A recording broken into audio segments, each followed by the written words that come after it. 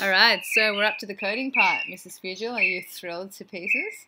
I actually, because I quite like coding. What's the program that we use?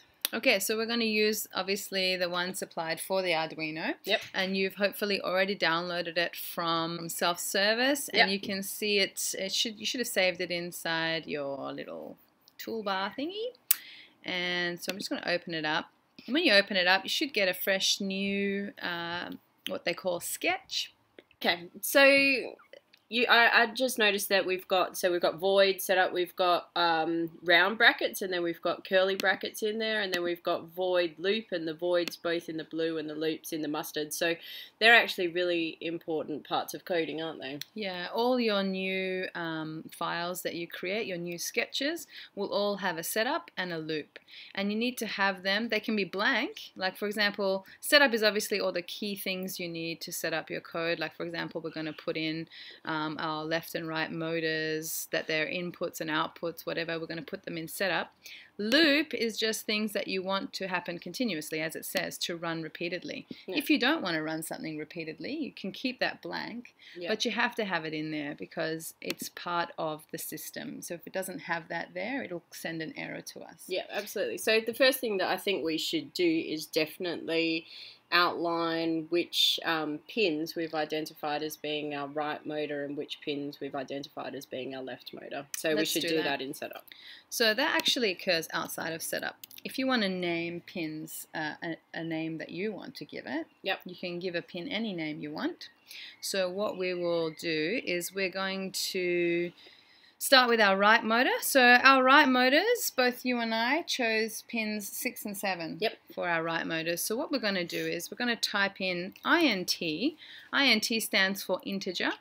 So we're going to tell the computer or the program that integer we're going to call motor right. I'm going to put a capital R for right. Motor right to go forward.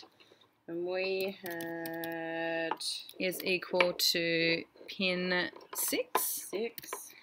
And then every line of code, and this is critical for any code program, but you know this one in particular, every line of code has to have a semicolon at the end. So it knows. It really stinks when you forget that. Yeah, it sends all these errors, error.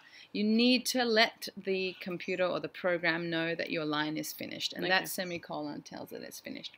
So what we've done so far, we've said we're going to set motor right forward as an integer, and it's going to be integer 6, which is pin 6 on our Arduino. May as well copy that and do that for all those and just change. So that means, because if we want to then turn it backwards, so I'm going to change that to reverse, because motors go forward or reverse.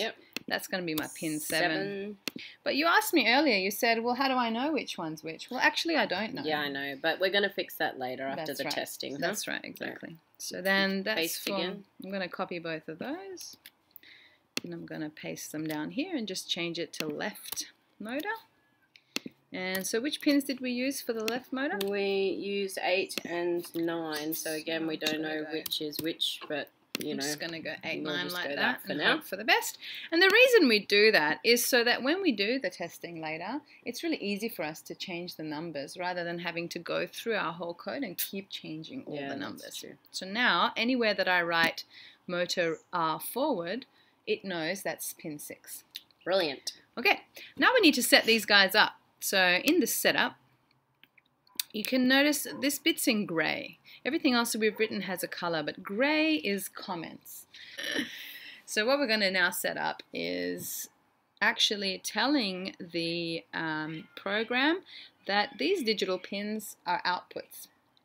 So this part you use pinMode, right? So pinMode is the terminology that we're going to use, and if it's correct terminology that Arduino code understands, then it goes to orange because it's something in its library that it recognizes. That's right.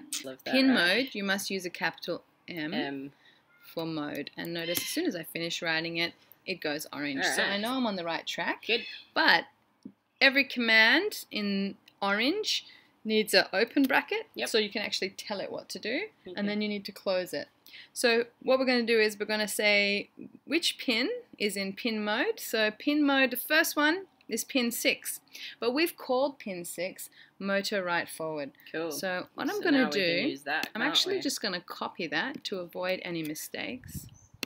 Because in coding, the second you make a mistake, it can't read what you've done. So you have to make sure it's exactly what you've written. So the first pin I'm setting up is motor write forward. I put a comma, and I need to say that it's an output. And notice as soon as I've finished my output, it goes blue, and then I close my brackets, and I have to finish with semicolon. It's now telling me that pin 6 will send a signal. That's what output is indicating. It's going to send a signal to the motor. Yep. We could use input, in which it would receive a signal. So for example, if you had a sensor connected, you'd make that pin an input pin, because you're going to receive information from the sensor. But in this case, we're sending information out to the motor, so it's an output. So I'm just going to repeat that for all of them. I've got 4 pins, so I need 4 of those.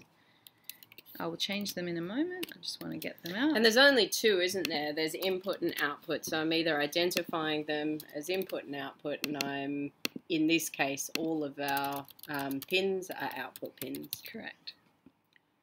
So I'm just changing that back to what we had reverse. Okay, and so they're all the names that are above. So they're identifying pin 6, 7, 8, and 9 are all output pins. Exactly right. Okay. So that's our setup. So the next thing we can do, now you can either put the next thing in setup or in loop. Now we're going to put it in loop just so we get a feel for what loop does. Yep, okay. So inside loop, so again, we've got to make sure we're inside the bracket. We're now going to tell these pins to do something. And the command you want to use for telling a pin to do something is digitalWrite. It's not digitalWrite as in right side. DigitalWrite as in writing something. So we're going to write to the pin. Yep. So we type digital, and the second word usually always has a capital letter. So that's digitalWrite. It went orange, so I know I'm on the right track. And do you remember what has to happen with orange commands? Yeah, so I've always open with a round bracket. Round bracket we're going. And so in here, I guess what we're going to do is again use all those motor, so the pin terms, and we're going to identify that as we're going to tell it to do something. Low or high? Well, let's have a look. So I'm going to first write to the pin 6, which is my motor write forward. Sure. So I'm writing something to it, and then so first you need to tell who are you writing to. So that's why I put that first. You put a comma, and then you tell what do you want it to do. And so we want to turn it on. Yep. Now the language, as you mentioned, for on is actually high. Yeah. So high turns it on, and low turns it off. So we're going to type high. It would be good if they just called it on and off. It would be, wouldn't it? Yeah, that would be way easier. Yeah, they like to make life difficult for us. I know, like so many things in life. Seriously. And again, we're going to close the bracket and put the semicolon. So important.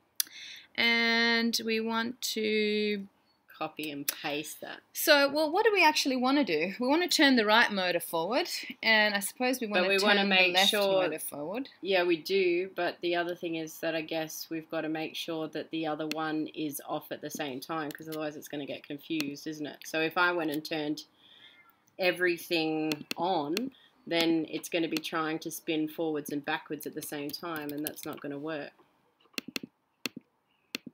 Yeah, exactly. So I've got my pin 6 on. Yeah. But my pin 7, which is the motor going in reverse, I don't want it going in reverse. So I'm going to turn that off. Technically, you don't need that. It won't turn it on, but it's good for us to understand that that's exactly what's happening. So let's just do the same thing for our left one. Yep. So I'm just going to copy that again, paste that in, and turn the left one on and the reverse one off. And at the moment they could be going in opposite directions. That's but right. Then we're going to check it and change either change the pins here, or we can change the pins in the code. Exactly right.